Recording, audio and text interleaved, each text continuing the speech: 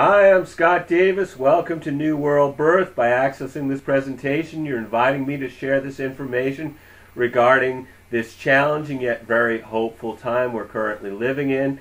This is the report for February 24th, 2011, which is one jaguar in the Mayan Tzolkin calendar. Jaguar is the primal spiritual force that inhabits all of us. This 13-day cycle is about exposing our dark spots to the light and being transformed.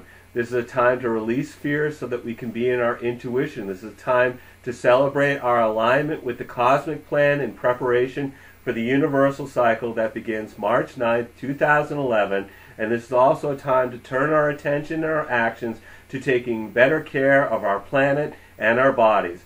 One of the astrological transits during this 13-day cycle is Saturn is retrograde in Libra, squaring the Sun, asking us to lay down the burdens that are holding us back from shining as our authentic selves. This is a time to let go of the baggage that could impede our passage through the eye of the needle. On March 4th, we have the Sun, Moon, Mercury, Mars, and Uranus are all in Pisces, the final astrological sign. This all happens before the opening of the universal cycle on March 9th and the beginning of the 9th wave.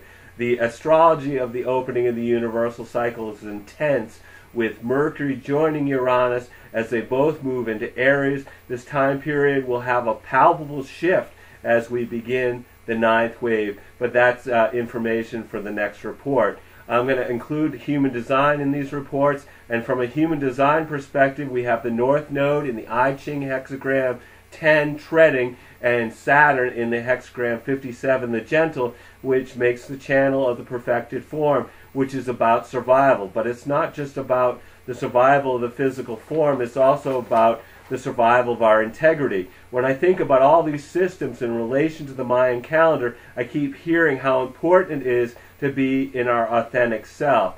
We all chose to incarnate on this planet during this period of time. We're here during an amazing opening for consciousness, and we're experiencing a once in many lifetimes opportunity.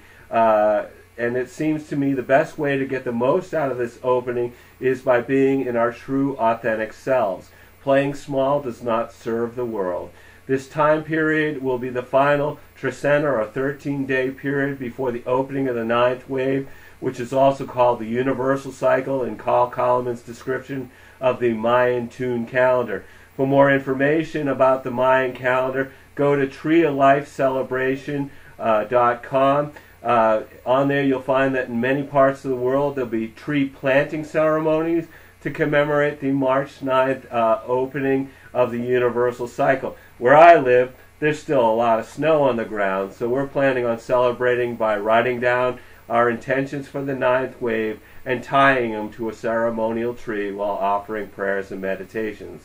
As I've stated in past reports, the universal cycle represents the greatest opening for consciousness since the Big Bang created our universe. I believe that the more people who understand what we are experiencing now and how long it will last, the better off we'll be.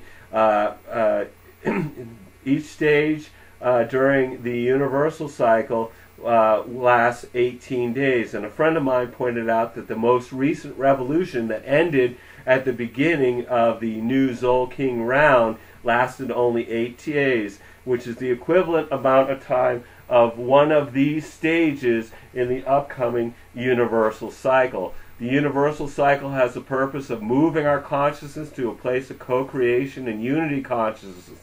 This will be a time of new balance, a return to the feminine, a balance of east and west, a balance of action and receptivity, a balance of left and right mindedness. We'll all experience more possibilities, and according to the teachings of Barbara Hand Clow, we'll experience the opening of 9 dimensions of consciousness.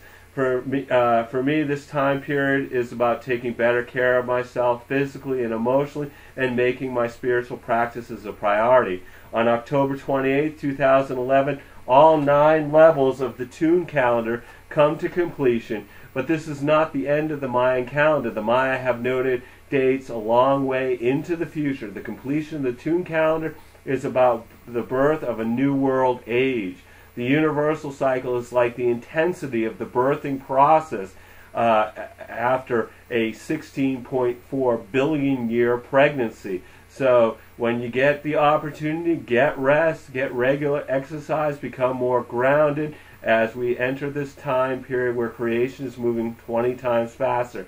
As many of you know, our thoughts and our emotions create our life, so it's important to practice mindfulness and meditation. I would encourage you to make the time now to take better care of yourselves. Make time to love yourself and those around you. On March 6th, I'll be offering a workshop in Madison, New Hampshire at the White Mountain Hypnosis Center.